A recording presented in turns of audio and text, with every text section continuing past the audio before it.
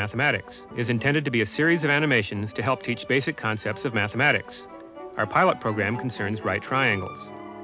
Using sophisticated triangle visualization techniques, we set the stage for more proofs than you would ever believe necessary of the Pythagorean theorem. What's so special about the lengths of the sides of a right triangle? We can get a hint if the sides are integers.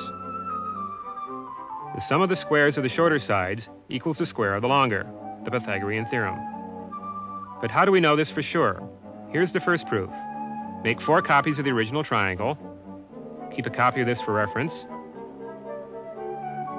Now, slide the triangles around.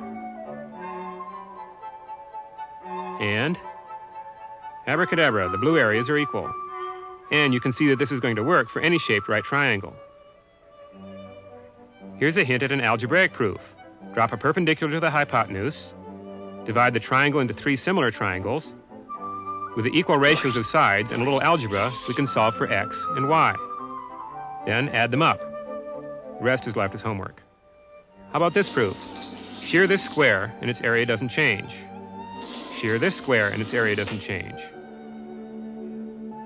Shear again, and they fit. Still not convinced? Cut a copy of the small square out of the middle of the big one. Make cuts out to the edges.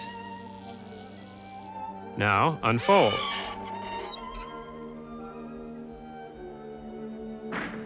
Here's perhaps the simplest proof.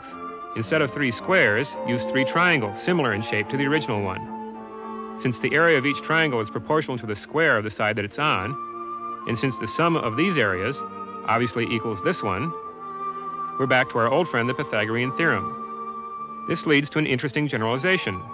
For any 3 similar shapes on the sides of a right triangle, the sum of the areas of the 2 smaller equals the area of the larger. Now we're ready to take this into 3 dimensions with 2 applications of the 2D theorem.